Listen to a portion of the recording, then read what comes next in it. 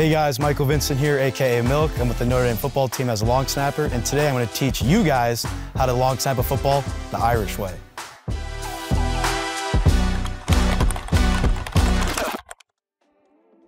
First person to teach me how to long snap was my dad, and I can remember it very vividly. You know, he always said, if you can learn how to do this, you'll always have a job. But, you know, just kept working at it, and then I really kind of fell in love with it in high school.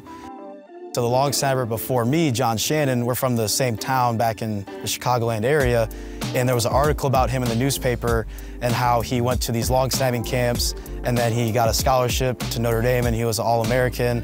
And so I read that, and I was like, I want to be like this guy. And then it turns out, you know, I came here, earned a full scholarship, and ended up being an All-American. So a long snapper is the person who snaps the ball to the punter on punts and snaps the ball to the holder on field goals. So that is what the long snapper is. We're not centers, we don't look like centers, we don't want to be called centers, we are long snappers. All right, now we are going to talk about the very first step of long snapping. So, Rino Monteforte, ladies and gentlemen, also a fellow long snapper. So the first thing that we want to talk about is our grip. So we're gonna grip, just like we're gonna throw a football. So we're gonna throw a football. Rino's a righty, I'm a righty, so we're gonna have our right hand on the laces. Now your left hand, or your non-dominant hand, is your guide hand. We wanna take this left hand and we wanna put it right in the middle of the football. We don't want it to be too high, we don't want it to be too low. And it's just like shooting a basketball. You wanna have air from your palm to the ball. That way it can spiral super nice and go right to the punter or the holder. I think the first time that we beat Clemson in 2020 on this field, that was probably the most memorable moment that I've had here. We had to make a PAT to extend the game, go into overtime, and it was during COVID, so it was only students, faculty, and family here. I'll never forget when I was over the ball, I could hear the shh from the student section, like, shh, we gotta be quiet so Dora can make it. And I think to me that was memorable because then we went on to beat Clemson, and that was probably my biggest victory here at Notre Dame Stadium. Jonathan Dorr out of the snap of Michael Vinson to tie it at 33. And he bangs it through. And we are on top.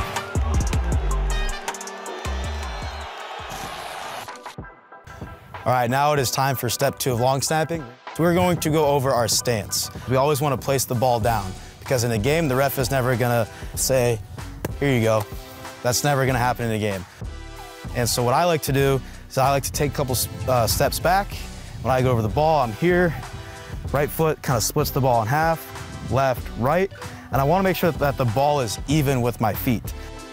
So the next, we are going to grip the ball with our right hand, and this is also different for every long snapper. Some guys like to just go ahead and put two hands on the ball right away. I prefer one hand, make sure that the punter's back there.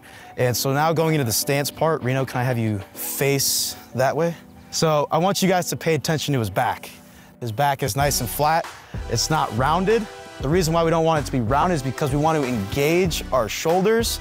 We want all of our power, because this is not very powerful, but this is super powerful. So you want to have shoulders backed in and locked right here. You don't want to be too low, but you also don't want to be too high. You should not see the punter's whole body. You're going to see about knees to feet. You know, I see about shins to feet. It's all different. And there's also 2 different ways of this stance. You can be a look snapper, which means your head is down and you are looking the whole time, or you can be a no-look snapper, where you're looking at the ball, and then as you go through the motion, then your head comes through.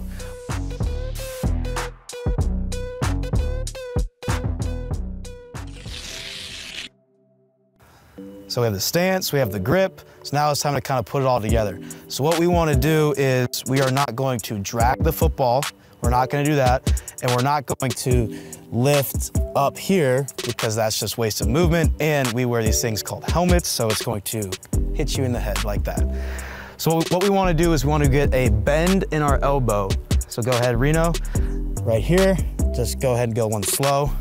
Nice bend in our elbow all the way through.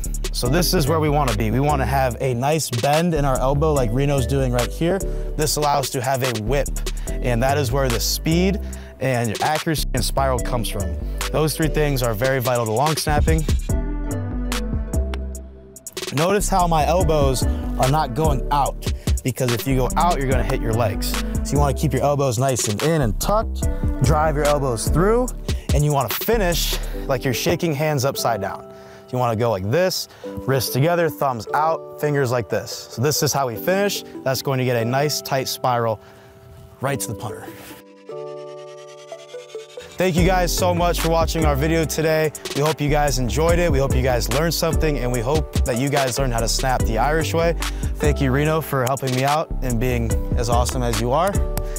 And as always, go Irish!